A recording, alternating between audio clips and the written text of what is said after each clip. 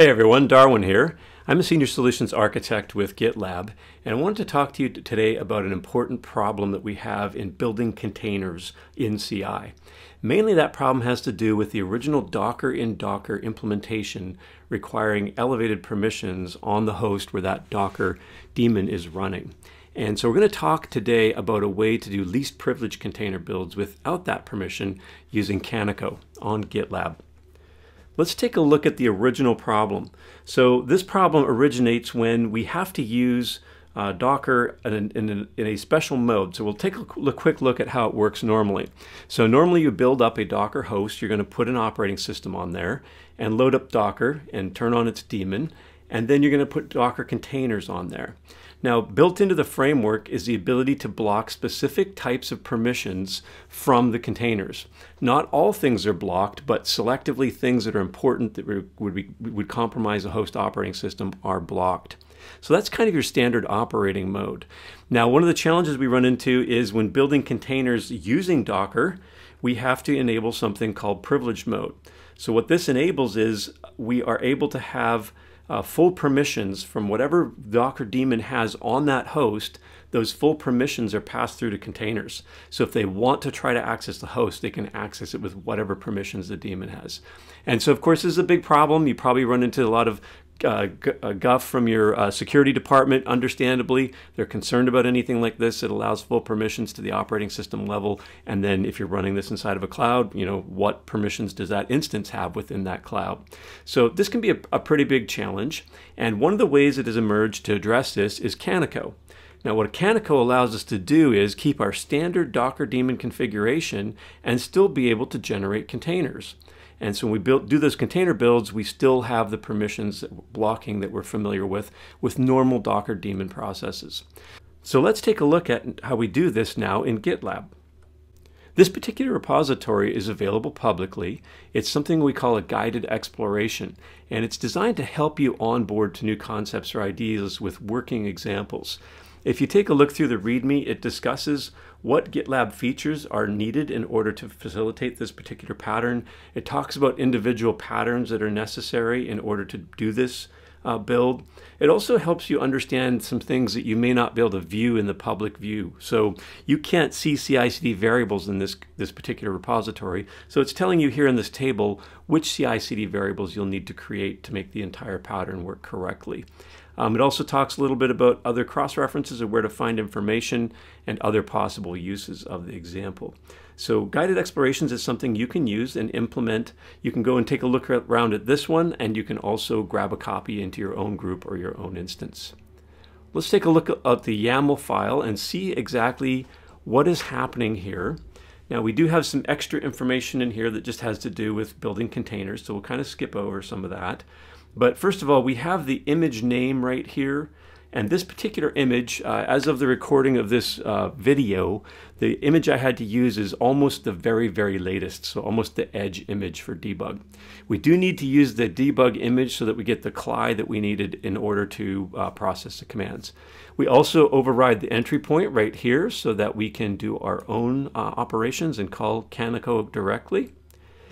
Then as we go down to the individual jobs here, we can see a couple interesting things. So the first thing is this particular container required me to create the Kaniko folder. So I don't know that it's completely working properly. That may not be possible or may not be necessary in the future. But the way that I've done it here shouldn't cause you a problem if that folder does indeed exist. Then we have to create our authorizations, and in this case we're using a base64 encoding so that whatever characters you might have used in the username or the password will translate correctly. And then we call the Kaniko executor using a command line. The command line is rather long here. Let's get into edit mode so we can see it a little bit better. So our Kaniko command line is calling a Docker file with our project directory as our Kaniko context, and then our destination switch is how we set up tags, and we also have a label switch as well. And we do it for two different examples. So we wanted to do it for GitLab CI, the built-in container registry in GitLab, and then also for Docker Hub. And the reason is that the authentication within the GitLab CI example is pretty transparent because it's using built-in variables to create that. So these variables here, CI registry user, CI registry password, CI registry, and a GitLab job, those are all automatically set to be the registry and authentication information that's used in order for you to use the built-in container registry right here. We'll be taking a look at that in a minute, but because of that, it can be kind of confusing then to understand, well, how do I push to a different registry? Maybe I want to push to Docker Hub or an ECR in Amazon. I don't want to use the built-in one, or I want to use both. So this build actually does both. And what it does is it's using the concept of an environment in order to allow us to set a different set of variables for this additional build. So I'm going to go into my CI/CD settings, and we'll take a look at the variables and the fact that they're scoped. So right over here, you can see this list of variables, and to the right here, the scope is push to Docker Hub. So it's specifically saying these variables only apply when that environment is in play. And so if we go back here, we can see that we have set that environment. So all of those variables will be overridden. This is a GitLab CI feature. It wasn't entirely necessary to use that feature, but you can see right here the flexibility that it allows us so that we can have two builds going to two different locations, and we don't have to do a lot of messing around with how to do the variables. So because of that, it pulls those CI/CD variables from the variable set rather than using the default ones that the above job would do. And then the command line is identical as far as the processing of the additional Docker push.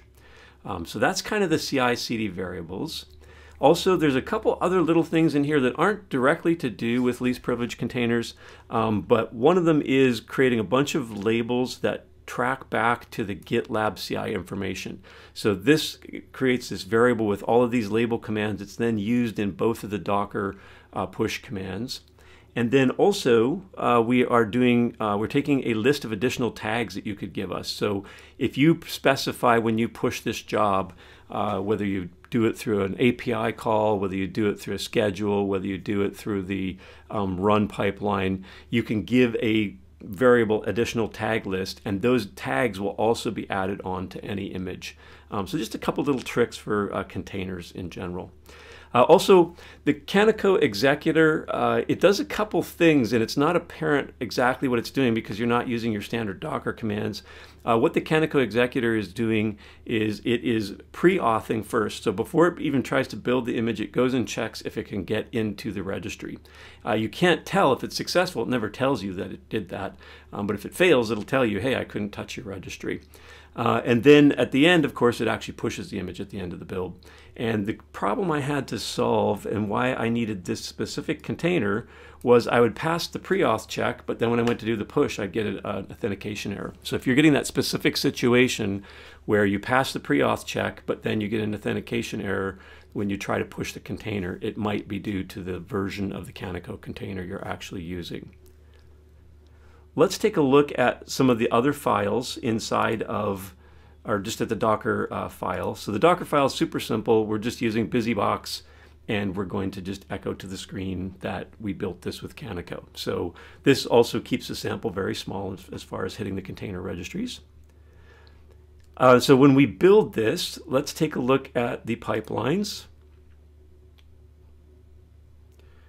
So the last pipeline that ran passed, build for Docker. We'll just take a quick look at the log. It's not all that exciting, but inside of here, Kaniko gets executing right here around line 28 and then does the push by the end.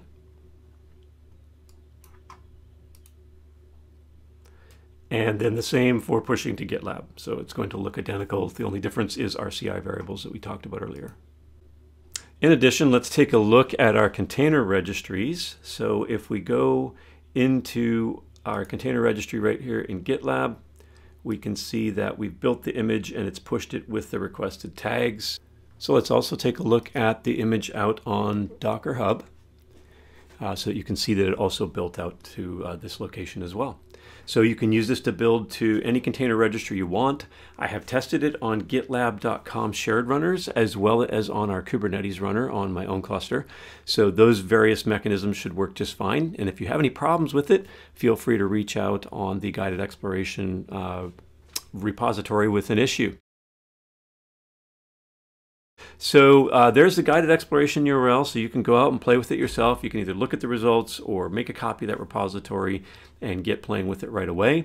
Also, if you need any help figuring out your container build scenarios, I really love my role at GitLab as a solutions architect because we get to help you understand what it is that we can do with the tool to help you meet your objectives, relieve pain points in CI/CD, and any of the other things that GitLab can do for you. So if you'd like to have a solutions architect help you out, feel free to get in touch with us at our sales URL there, and we can get someone to help you out.